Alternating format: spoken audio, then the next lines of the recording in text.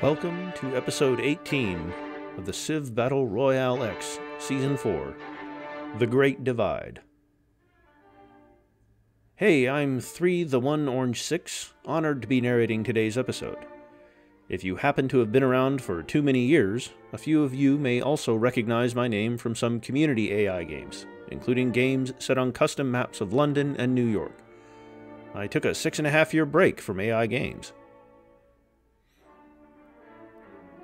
The Khoshuts, experts in betraying their own citizens. Interesting times for Hungary today. Will the dual war from Rome and Makhnovia have an impact? The anarchist maybe isn't exactly a natural ally of the Emperor Trajan, who was specifically known for not granting much power to the Senate, or to anyone else, really. Thank you, Ko-Fi supporters, for allowing this brilliant community and narrative to exist. We welcome this week Quantum Botany and Ponderous Haj to the board as new supporters of the show. And Dakido pointedly noticed with his edited slide last week that even though I did the shout out for Semi-Conscious, I did not upload the correct graphic, so you get a second mention again. That's what I'm here for, Koyat. I'm highlighting the Tiwanaku today because their fortunes appear to have changed after a major risk of collapse from the efforts of the surrounding powers. Now, are they back in the top echelon of nations? A few troops of Kazan lay siege to Atirau, though currently they seem slightly too weak to take the city. Meanwhile, a sad Kazakhstan caravan marches through the land recently given away to Bukhara. Hungary is currently under threat from two sides. In the east, a large Makhnovian army marches against the isolated city of Kassa. In the south, Hungary is better defended, but there aren't many melee units available for them to take Győr back from the Romans. Palawa, which has a generally good relationship with the Wagi, has managed to sneak a reasonably sized navy around to the north of Australia. They have conducted a successful raid against the northern Nungar city of Mulka, leaving it to burn to the ground. Tang Long is here, but not for long. Tang Short. The version of the Mahayana religion used on the cylinder is not very modest. It teaches its followers that they are the chosen people. This impression is confirmed when massive beams of light emanate from the core of Phra Nakhon, the Siamese capital. What better to reflect that light than a huge palace with hundreds of windows? Now that Versailles has been constructed, We Love the King, Rama V Day, is now officially We Love the King, Rama V 2 days. The citizens can spend more time loving their king. Ishtar is in Astana, where she hears that Kazan may invade Makhnovia. This would not be good news for Makhnovia, as they are already engaged in major wars with two direct neighbors. Ishtar's global travels continue. As we established last episode, Ishtar loves almonds. She had heard that the almonds from her favorite long-life snack on the submarine originated in Central Asia, where almonds were domesticated. However, once she had settled in, she realized that whilst she could find the almonds, she couldn't source the right combination of flavored salt and spices herself. She also missed the satisfying crinkling sound made by the foil packets as she opened them to extract the nutty goodness within. Of course, the Selkups hadn't invented industrial packaging and processing methods. Consequently, her supply of decent almonds is running low, and Astana, a rather small city, isn't exactly a culinary paradise. The Osage are attempting to fight east into Seneca territory using their Odon Guard. They have access to a unique promotion that gives them a combat bonus outside of friendly territory. However, to take advantage of that, they actually need to enter Seneca territory, and at the moment, that's not happening.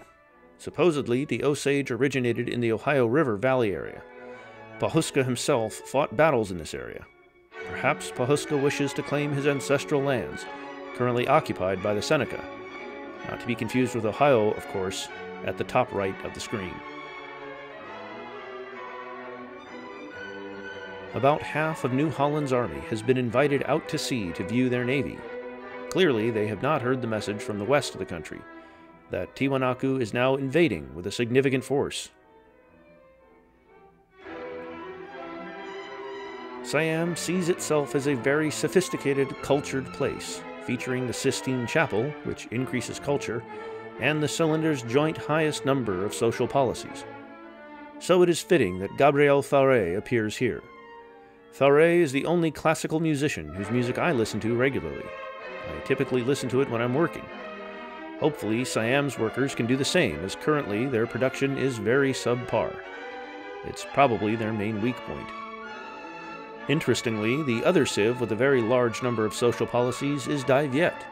It's not helping them much, as Tang Short is progressively surrounded. As the front line of the war between Palawa and Nungar continues its awkward stalemate, Palawa founds Lucracula on a tiny island. In Makhnovia, Kassa is in real trouble now. Győr remains in Roman hands. The Ndongo Pombo is a weaker knight replacement which doesn't require horses, deals extra damage to weakened units, and ignores jungle terrain penalties. Kamehameha, who we all know and love from Vanilla Civ, is leading the Nungar counterattack to reclaim Mulka. It looks like this will succeed, as the Palawa method of reinforcing the location is quite awkward. Singapore and Vijayanagara have made peace. But what's that in the notifications? A capital has changed hands. The Dai Viet capital Tang Short has been ravaged, taken by a Zheng Tieren. The Tieren, a pikeman replacement, receives a bonus versus cities and has the amphibious promotion. This siege of a city almost surrounded by rivers is a perfect use for it. The Roman Singulares go on an expedition to Damietta, but a small army consisting of only cavalry will not be enough to take this Mamluk city. The Taino have no fewer than 6 of their UU, the Cacique, which is a great general replacement. Overall, their empire is looking quite stable. If the Taino have any strong point, it is their high effective science. However, they would still have an equipment disadvantage in the event of a naval war against their main neighbor, Mexico.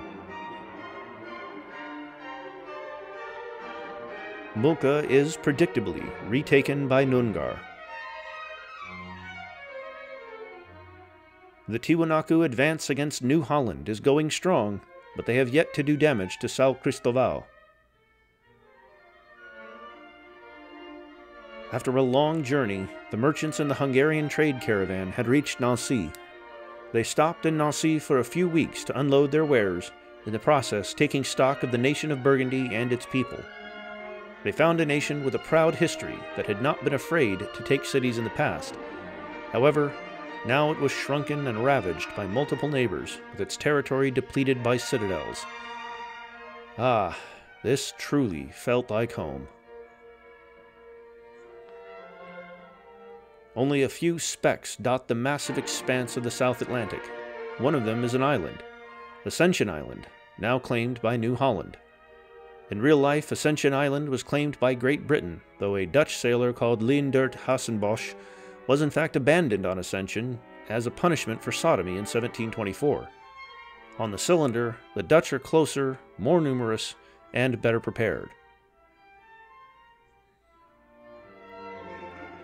Kassa falls into Makhnovian hands. However, it is fully possible that Hungary will reclaim it. Makhnovia has had to sacrifice a lot of military control on their northern border to get enough troops over to Kassa. The Latvians now have a significant numerical advantage against them. Saba de Emmet rolls into action as it begins a war against Ndongo. It is difficult to tell whether this conflict will be decisive, as neither power has really mobilized fully yet. However, if multiple cities fall to one side, the victor will surely become the strongest power in Africa. Currently, Sabah de Emmet has a slight advantage in production, military size, and military technology. Sabah de Emmet is also an absolute money-spinning machine with world-beating income and gold reserves, which makes sense, as their unique faction attributes are really structured to favor gold output. So I would have to give Sabah de Emmet the edge, but Ndongo is not going to roll over easily. Tang even shorter, drops to just 2 population after a further scrap between the opposing armies. Zheng doesn't seem to have an overwhelming advantage locally, but their defensive units fighting from citadels are very useful. New Holland has been struggling with happiness. As rebel knights appear to the south of Fort Schoonenborsk, they pass an embattled detachment of Tiwanaku cavalry. "Where did you get that equipment?" the cavalry shout with envy. Jeff Bezos spawns as an Afsharid great merchant in Isfahan, not in the Amazon rainforest, disappointingly. In the sidebar, we see that the military dictatorship of Goguryeo has completed the Topkapi Palace, which provides happiness, culture, and great scientist points.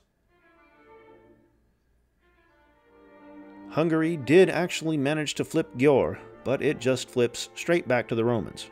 This leaves Hungary with only 3 cities, 2 of which, interestingly, weren't founded by them. Singapore may have made peace with Vijayanagara, but they can still attack the much weaker Harappa. This is especially true given that Harappa no longer has production from a city on the coast to the north, which they lost. They will struggle to muster a navy to defend this city. Some intrepid parts of the fleet of Mogadishu have also made it over here, and might contribute. Side note, a chariot archer is one of the last units I would have expected to find in the Maldives. Osage has let the cavalry division take over the front line in the war against Seneca, with little success so far. A Noongar declaration of war will not be of any real interest to Osage here. In general, however, armies in North America are dense at the moment, and compared to its neighbors, Osage's forces look decidedly thin on the ground. The Roman assault on Damietta has, predictably, faltered. Tang Tiny is recaptured by Dai Viet. To the north, all of the Shang cities that we can see are stuck in resistance after the Shang murdered their own citizens for luxury resources. After all, Daji did decree that Shang traders should be murdered until the Yellow River runs red. Thank you for that wonderful OC, Black Sarastes. The expanding Roman Empire is a land of espionage. Of course, we have Ishtar, the almond lover, in Cairo. Ishtar likes spending time in the gambling halls, where, as her experience indicates, many national leaders make decisions about who to declare war against. We also have no fewer than 3 foreign spies in Alexandria, judging by the last episode. Shajarat of the Mamluks, Adelaide of Burgundy, and Adam the Illuminated of Bavaria. Adam's rare genetic condition means that his parents advised him strongly against a career in the secret services. It forces him to do all of his spying during daylight hours. Ishtar is journeying west across Africa to check out Sierra Leone. She had heard that West Africans use nut oil in cooking. Once she arrives, she quickly finds out, disappointingly, that they were not referring to almonds. The Afshari general to the northeast of Samarkand could have been sent on a glorious mission to conquer a city. He could have been placed at the head of an army, rushing into battle against Harappa. But, alone in the desert, seeing the line of citadels beside him, he finally guesses the purpose of his mission correctly, and accepts it. Here's the impressive Faroese corps. The Sami fleet looks jealous of the huge space that the Faroese have available to conduct maneuvers. Having successfully defended Damietta against a small Roman force, the Mamluks are rewarded with peace. Singapore easily takes Kalibangan from Harappa before Mogadishu can get involved. The Seljuks declare war on the Afsharids. Only 2 tiles separate the 2 nations, and judging by the positioning of that skewbald rider, the Seljuk army can get through them. I'm actually not sure what happened to the general from last turn, but if he is still around, he may well see actual fighting. After many days at sea, a Palawa trireme brings tourists to Corn. With its great weather, highly developed cities, abundant fresh seafood, and sandy beaches, Hawaii attracts the most tourism of anywhere on the cylinder. After disembarking, the visitor notices a small scrape on the stern of the trireme. They leave a handwritten 1-star review in a letter and address it back to the HQ of their travel agent in the Palawan city of Niplin, about 3,000 kilometers away. Now at peace with his South American neighbors, Moreno, warlord of Ecuador, looks north and declares war on Mexico. Ecuador has higher production and a larger population than Mexico, but, crucially, a much smaller army. Mexico's border cities also look easy to defend. Ecuador has no way of building a navy in the Caribbean Sea, which just leaves the options of a land invasion of Central America, basically impossible, or a conquest of San Luis Potosí. Slightly easier, but still very hard. Desperate for insights into how to make her economy as strong as Sabah Emet's economy, Ana Nzinga recruits John Maynard Keynes. In Australia, Erwin Rommel finds himself in a personally familiar situation, in the middle of a desert, dealing with a numerical disadvantage against the enemy. Bukhara might be making progress against Harappa, though it's hard to tell because of the challenging terrain. Meanwhile, to the northwest, lots of Seljuk skewbald riders are converging on Samarkand. As predicted in the last episode, the Afsharid war against Vijayanagara is geographically challenging for the Afsharids. The war has swung against them. The Finnish territory features many corps of the Kainulainen Huntress, a composite bowman replacement that usually requires iron, gets a second attack whilst on coastal hills, and, perhaps most interestingly, can damage all opposing naval units or great people of the same type at the same time. I look forward to a future where 1 million Faroese naval units are navigating around the world on half health at the same time. Perhaps you can tell, I'm not a Faroes fan, though I don't hate them either. To the south, the Latvia-Makhnovia war is still mostly in stalemate territory. Peace. Makhnovia settles for keeping Kassa and ending the war against Hungary, which probably makes sense in my view. Attacking south of the Carpathians would have forced Makhnovia to stretch out their forces too thinly. The Seljuk army is large and evenly spread. However, they don't seem to be fully mobilizing in the direction of the Afsharids. Here are the Tehuelche, for all you Tehuelche fans. I hope it's at least marketed as a nice place to settle down and start a family. The stats tracker tells me that they are currently engaged in a war against their mortal enemies, the Osage. Roman units are beginning to trickle into Nevers. Will they take advantage of Burgundy's weakness?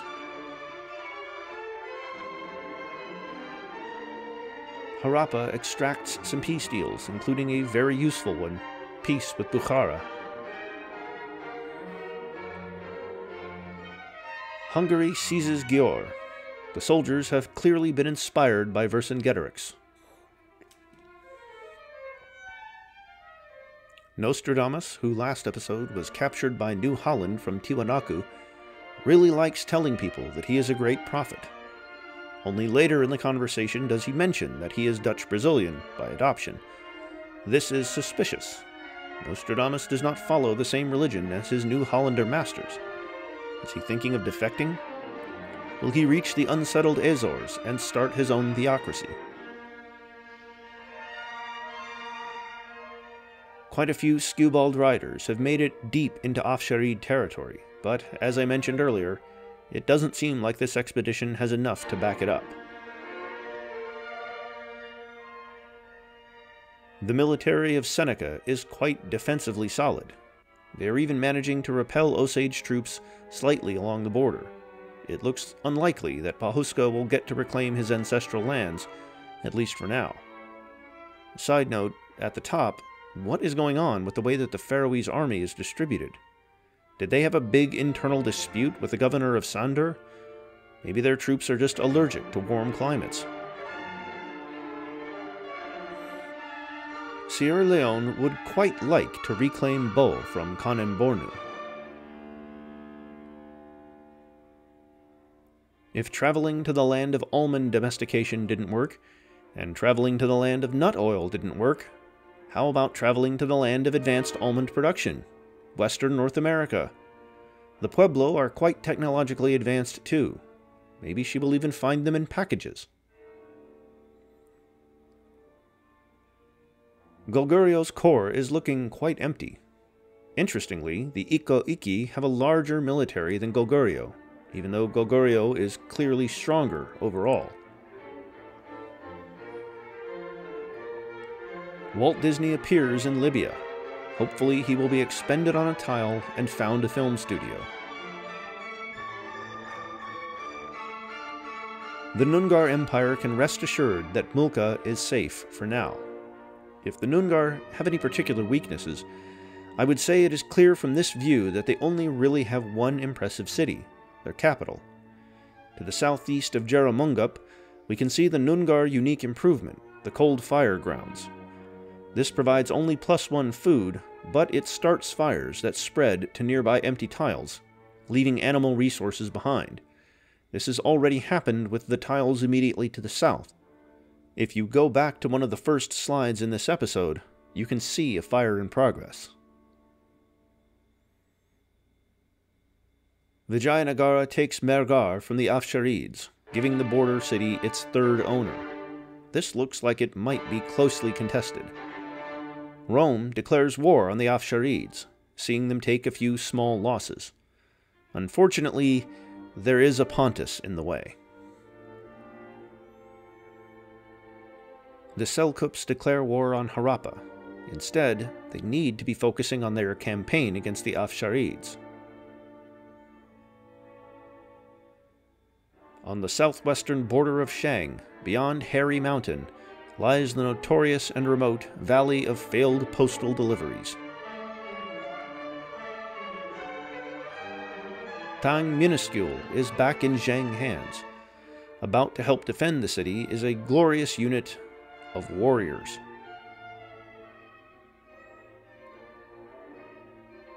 Bavaria's army looks seriously depleted, and Bavaria has given up on the war. As the creator of the Bavaria Ball, I cannot condone this behavior. Bavaria is very lucky that it remains stronger than 2 of its neighbors. In a stroke of tactical brilliance, King Rama V of Siam builds the tallest structure in his capital, the Tower of Pisa, completely outside the walls, so that future invaders can occupy it immediately. As of episode 16, we know that the bourgeoisie is very powerful in Siam. King Rama must listen to the Commercial Council. When the Commercial Council convenes a meeting over the issue with the tower, King Rama reveals his true genius. "It's fine," he says. "They'll just deliberately make it very structurally unstable." And thus, the Leaning Tower was created. How did the Siamese Commercial Council realize that the Tower of Pisa could be an issue? Well, they had recently visited Semey, Kazakhstan. A member of the City Watch of Semey holds his station on an icy evening. Although he is standing on a 10-meter-high wall, the view in front of him is not very useful. It is of another solid wall of stone, which is so close that he could reach out and touch it. He is looking almost directly up at a group of Selkup builders and craftsmen, suspended from scaffolding, working on a new extension to their fort complex. He turns to his comrade, who sees his doubtful expression. "Oh, it's fine," she replies. "Remember, this border is peaceful. The war is against Kazan, in the other direction." The Tiwanaku assault on São Cristóvão has petered out, leaving only a few pillaged tiles behind, and a settler for some reason. Palawan ships are launching a naval assault on Pinjara, but it looks well defended. As if they are listening to my criticism, Bavaria immediately starts a war against Hungary. It would have been nice to decide to do this whilst Hungary was still also at war with Magnovia, but you can't have everything.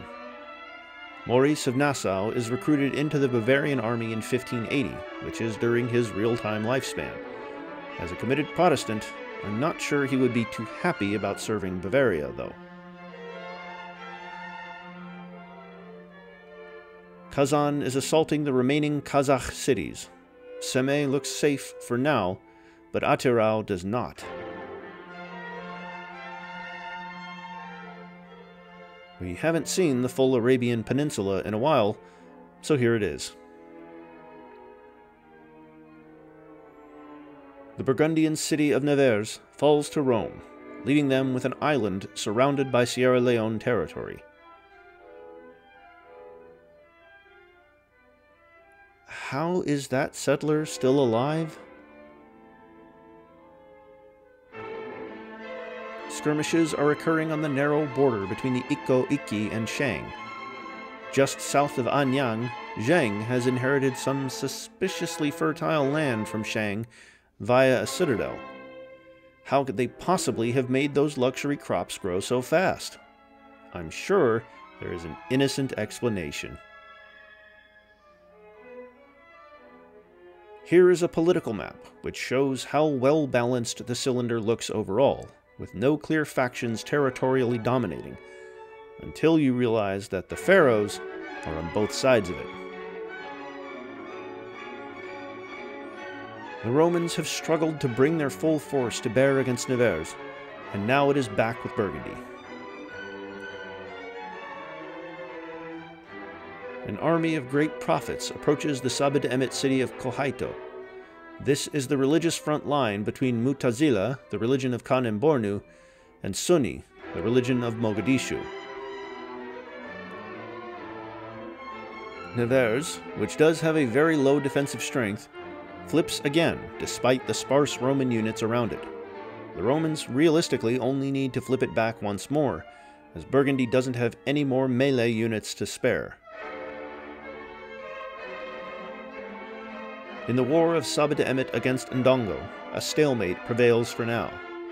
Sabed Emet has also declared war against Swazioshan. Tiwanaku settlers reach Antarctica with its very unfamiliar cold climate, and name their outpost Omo after the fallen coastal city. More Tiwanaku settlers are also on their way, hoping for pastures new. The best they can hope to find is snowdrifts new. The Bermuda Triangle consists of many triangles. I imagine they all report to the mothership, a lone caravel. That Harappan chariot archer is still there. Pueblo have been a strong nation since early in the game, but they have also lacked obvious opportunities for expansion.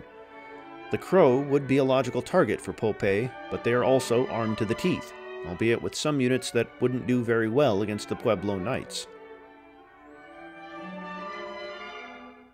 Pueblo's massive wall of troops occupies most of the western side of North America. However, they are not short of competition. 4 of the 6 civs with the largest armies on the cylinder have territory on this continent: Faroes, Mexico, Pueblo, Tule. Ishtar says that Pueblo is launching a sneak attack. Is this against Crow, who we know that they are plotting against, or someone else? Ishtar had grown fond of the meals cooked in nut oil from her time in Sierra Leone, and would rather go back there than stay in over-militarized Pueblo. Amazingly, Tang Microscopic has returned to the Daiviet. How long can the smaller civ possibly keep this going? They now seem to have approximately as many non-military as military units remaining.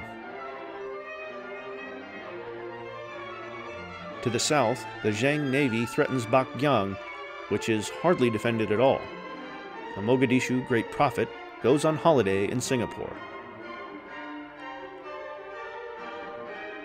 Nevers returns to the Romans, and this time it is Nevers flipping again.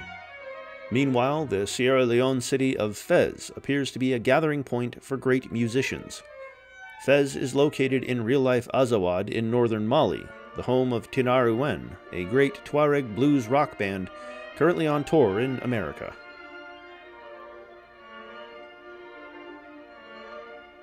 Predictably, Ecuador has been unable to gain a foothold in Central America against Mexico. A very lost Tule spearman approaches a region that was full of conflict until recently. The spoils of the destruction of Maguindanao essentially went to Zheng, but Wagi has a tale of cities extending north into this region. A defensive corral of Afsharid troops surrounds Samarkand. More invaders are arriving on the Selkup side, but their first wave of attacks definitely failed. I can't imagine the Bukharins are too happy about the violent war going on right on the doorstep of their capital, but at least they aren't being attacked themselves. 2 new Antarctic cities are settled.